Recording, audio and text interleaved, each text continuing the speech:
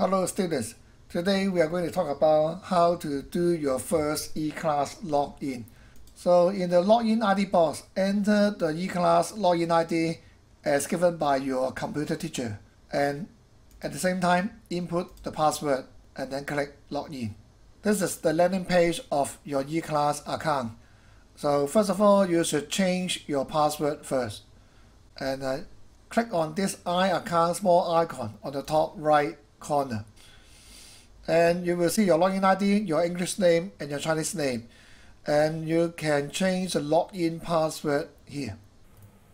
So you can enter your old password and then figure out a new password for yourself, say a password with at least 8 digits or characters, and you have to retype your password in the third box, and then you can click save.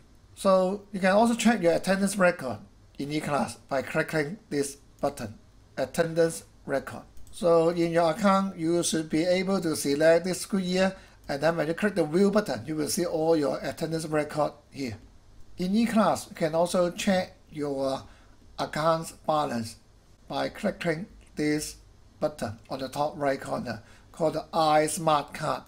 So all your payment record, account balance and transaction record can be checked out by clicking this button.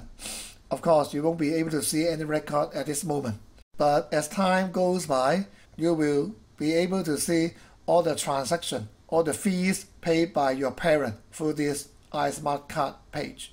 And we will be using eClass to do the e-enrollment, that is using this eClass system to enroll some extracurricular activities such as clubs or activity.